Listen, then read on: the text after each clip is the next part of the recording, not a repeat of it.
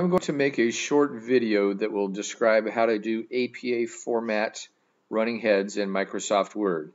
So as you see, this is a way that Microsoft Word might appear when you open it up. There's a variety of different settings that may exist on your system. I wanted to start it out as plain as I could. Actually, probably it would open up looking like that. So the first thing I want to show you is this little icon over here turns on the ruler.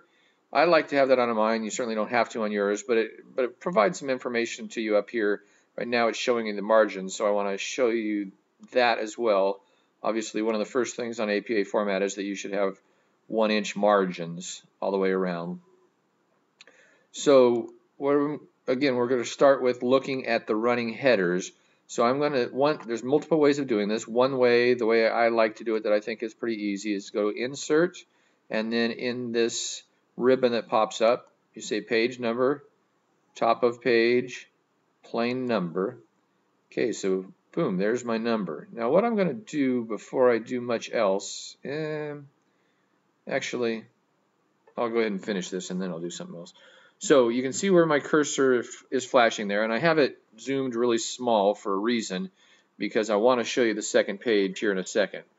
I'm going to go ahead and type right where that cursor is. I'm on the left-hand side of the page number that I just put in, and I'm going to type in running head. That's the exact text, and then colon space, and then from here everything is going to be caps lock, and it's going to be a short version of the title, potentially max 50 characters. So your full title for your paper might be okay, but if your full title for the paper is more than 50, it's okay to create a shortened version of the title.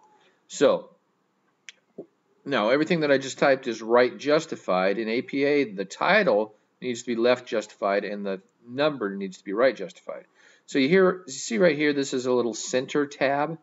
From where the cursor ended up after I finished typing that, I'm going to hit the tab button, and it's going to move the title over to center tab. And now you can see the insertion point is still blinking right there. I'm going to hit tab one more time, and now my title has moved over to the left tab position. So I'm pretty much done right now, and I'm going to close this, and what I'm going to do is I'm going to create a second page. So I'm going to hit Control and Enter, and what that does is it inserts a hard page break in Microsoft Word, and there my second page showed up. I'm going to change the zoom so you can see now I'm on page 2, and so you got page 1 and page 2. That running head that I just put in, it appears on both pages. Now I'm going to hit the left arrow key, which is going to move me technically to the previous character, which will move the mouse over to there. Now you see my insertion point didn't go all the way over to the edge. I'm going to go to the Home ribbon and click on this paragraph symbol, which shows the hidden characters. So you can see there's that hidden character of inserting the page break.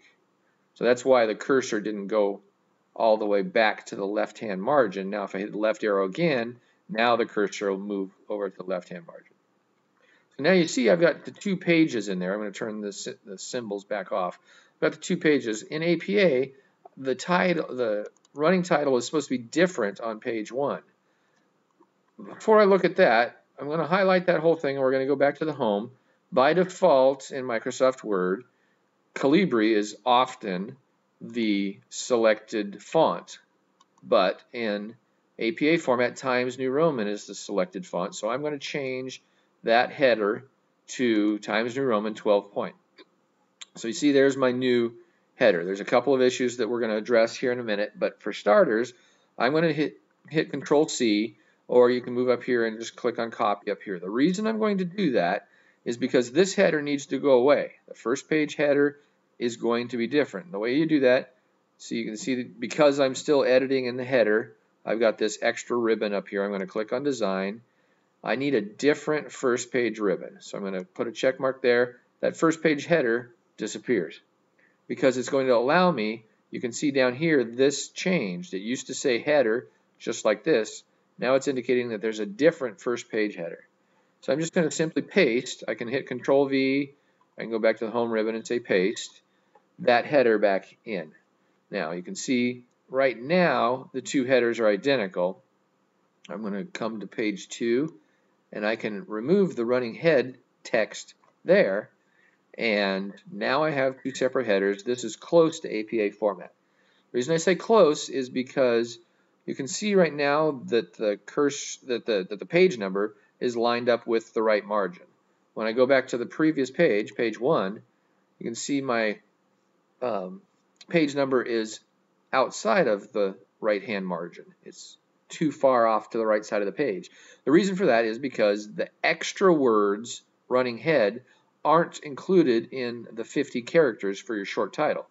Your short title is every character including spaces of the running head title. The actual words running head that only appear on page 1 are extra characters.